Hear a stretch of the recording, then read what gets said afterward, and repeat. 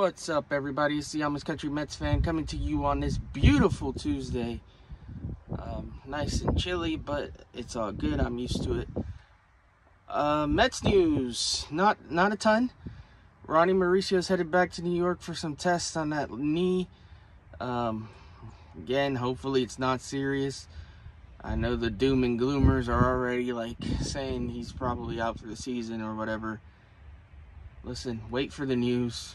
Chill, relax, calm down, it'll be okay. That's probably going to be the theme for most of this video because it's just a constant negativity. And, you know, some would say just shut up and let it go and don't react to it. But I feel like the few positive people out there, the few people that are refused to, like, jump off a ledge at every single little piece of news, just get drowned out in all this. So I feel like I gotta be a voice for that side that's just not ready to just give up on 2024 already without letting the offseason play out. I realize the Shohei Ohtani news and the way the Dodgers deferred that contract, it is crap, let's face it, but good for the Dodgers. They found a way to work within the rules and play the system to their advantage. I mean, the way I look at it is this. If Steve Cohen had done this first, there is that little side of me that does believe MLB would find a way to like lose their minds and change rules immediately or something. Not that they could, but I don't know.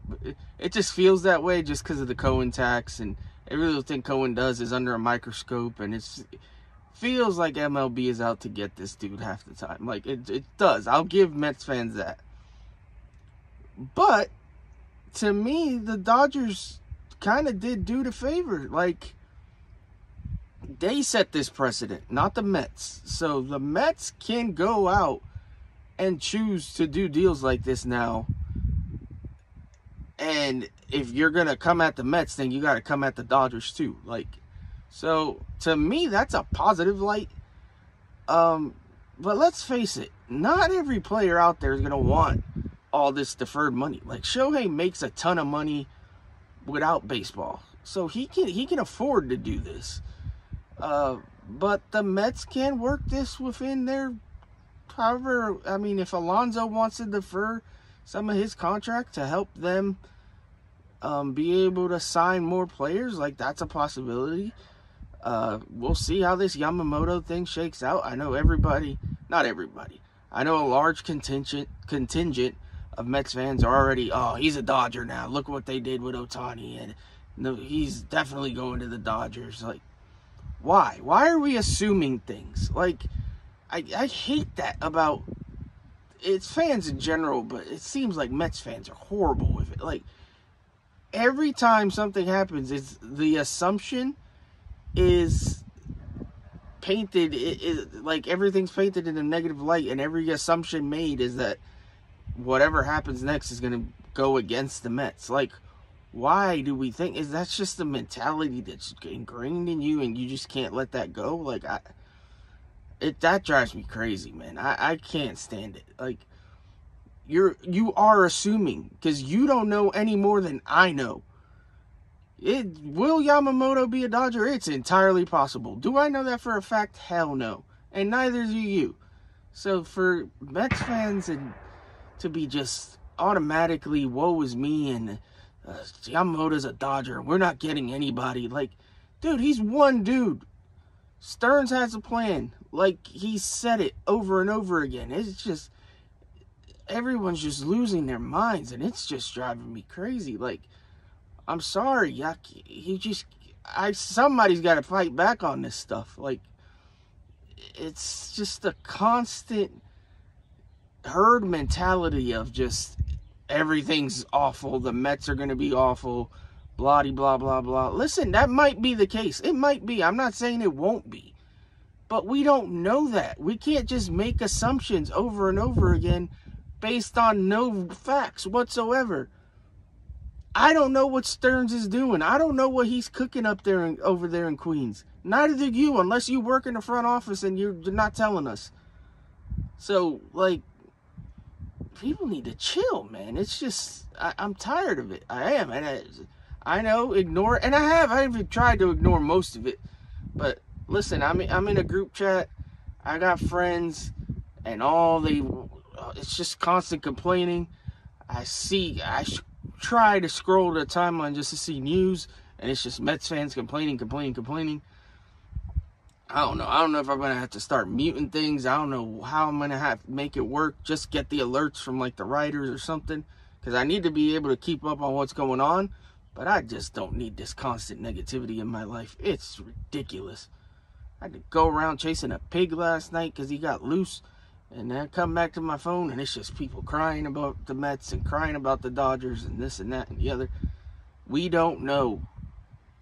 Yamamoto is not a Dodger yet. He's not a Yankee yet. What are you going to do if he does sign with the Mets? How are you going to spin that negatively? Please, if there's a God, Yamamoto will sign with the Mets.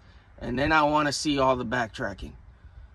Or I want to see how it's spun to in a bad light, because more than likely that's how it'll be. Like, some way, somehow it'll be spun like, oh, now we can't spend money on anybody else. Like, is there anything that will make people happy? Because in my book, the only freaking player that has gone to a team so far that I'm like, hey, the Mets could have got that guy is Eduardo Rodriguez. And I may be wrong on that, because there didn't seem to be any, like, link there. So I don't know if he just didn't want to be a Met.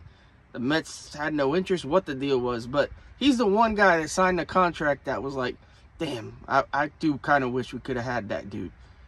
Other than that, Soto, we were never matching that package. It wasn't going to work out. Ohtani never had any. No matter how he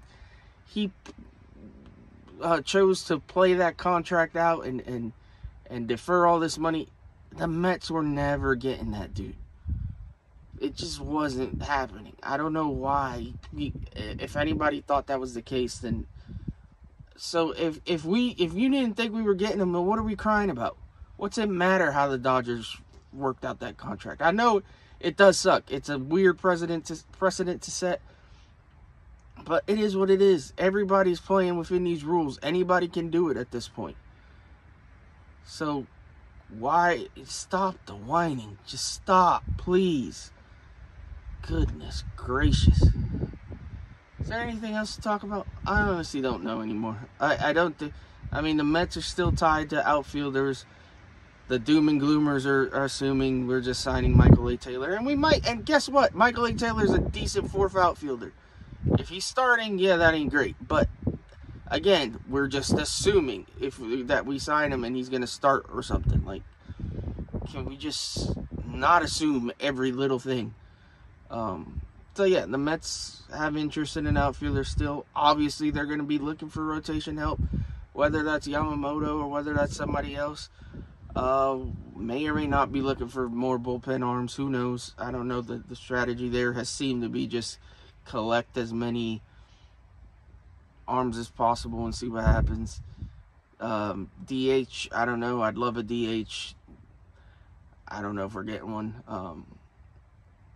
Conflicting reports there on how much interest we have in certain guys. So we'll see what happens. Wait and see is my approach. The approach of at least the large contingent of Mets fans that I've seen is just lose our minds to every little piece of news or non-news or everything else. So, I don't know. Do you, I guess. Peace. Thank you for watching. Please like, comment, subscribe, and stay tuned for the latest video.